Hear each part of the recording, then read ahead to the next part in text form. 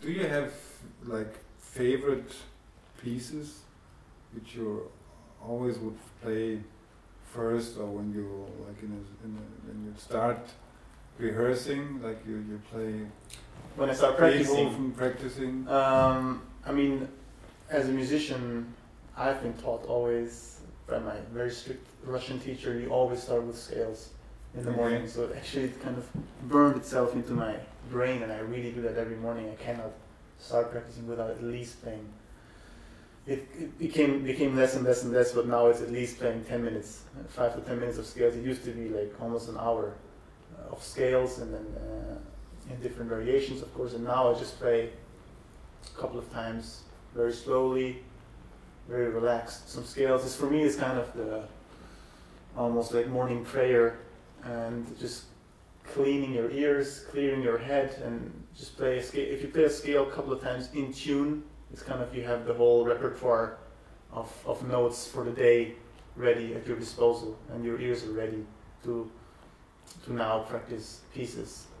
So I'm wondering, like, can you ever really enjoy a movie just as a relaxing thing? Can you ever go to the cinema and just relax and watch this movie, or are you constantly looking like, oh wait, he did it like that, and why did he do it like that, and like, can you ever switch off? I think I can't switch off.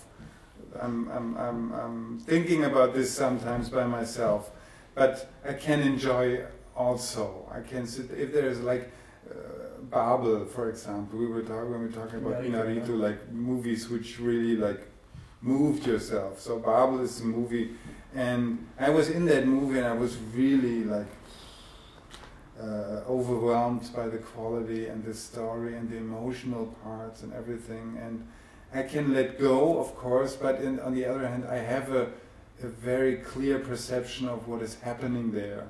What is the lighting, what is the camera, blah, blah, blah. And sometimes of course I'm thinking, because it's my job, how did they do that?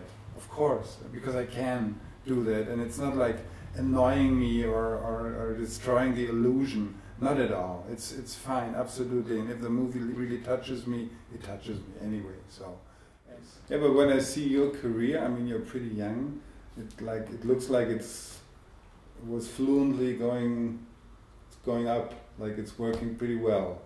But I guess it's a lot of hard work in it. Well, in my case, I was just extremely lucky. I guess I had never any bad experiences, or did I have to kind of really push for something aggressively to get it or anything. I really just let it flow, and it could have gone completely in a different direction. I could be homeless now. It could have been the same chance, 50-50. I'm either homeless or I'm where I am right now. Like, I didn't force anything, so I was just lucky, I would say. I have no other explanation for it.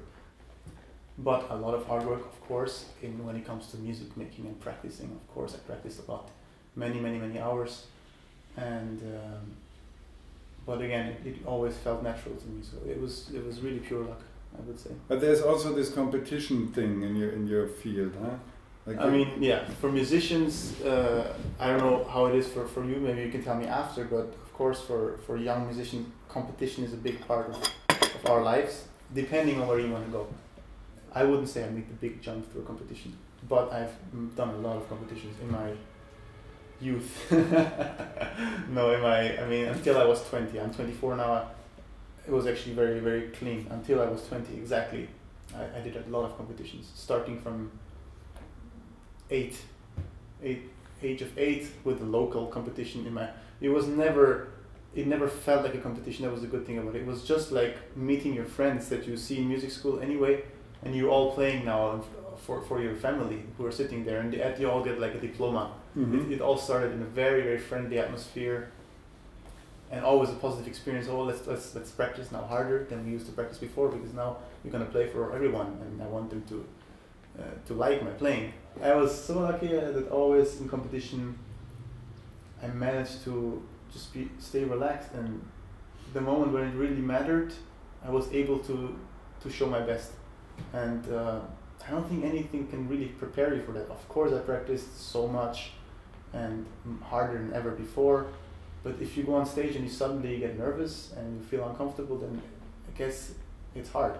And I was lucky to just be on stage and not be nervous in that very moment. How do you get your ideas for shots? Like, does it ever happen, again, that cliche, like that you're walking through the city or something, and then you think like, okay, this actually looks pretty cool, and then you try to remember it, or you write it down or something, or you just prefer to sit alone in your room and just think about it with closed eyes, or is it a lot of looking through different movies and directors that you respect and like, or how do you come up with your ideas of how to do a specific Well, scene? actually, there's like a big archive here Okay. in this head, because I've seen thousands of movies and I've done a lot of things, and I'm watching every day something, and then it's like it depends also on the location, because I can sit on my at home and think about great shots, but if I don't have the location and the possibilities to do it, it doesn't make so much sense. So it's more like the visualization starts when we know the locations where we're going to shoot, and then it's more effective to think what shots are we able to do in this certain location. So that's how it works usually. And the funny thing is, when I walk around and I see pretty often what the sun is doing, like reflecting from windows somewhere else, and it looks totally unnatural. It's very often I see, this looks so artificial, but it's real sunlight. So, and this is always like encouraging me to let it go. Just do what you think, and don't think about natural, not natural, whatever. Because the stuff the sun does is so unbelievable great. We cannot really. It's not in our business to do stuff like this. But forget about all the natural things. Just do what you like to do. And if you want to have a hard sunlight somewhere, just do it. If the sun is outside or not. So like I'm losing up a little bit. Like I don't care less and less the more I'm in the business about authentic stuff, because authenticity is not really. It's different. It's like individual, how you perceive it. Like you think this is authentic, I think this is authentic, so it doesn't matter. It's just my interpretation of the moment, of the scene, of the script, whatever.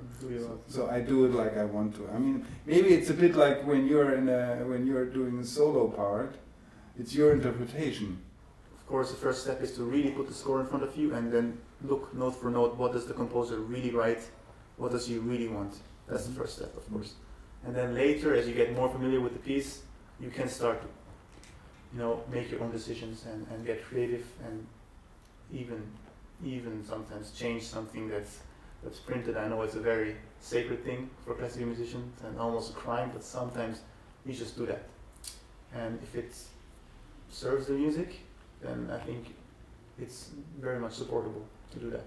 If it serves only you and only makes you look better, but actually it makes no sense musically, then better not to do it. But it's a very puristic way of thinking that's difficult to always keep that, of course. Of course, everyone breaks the rules.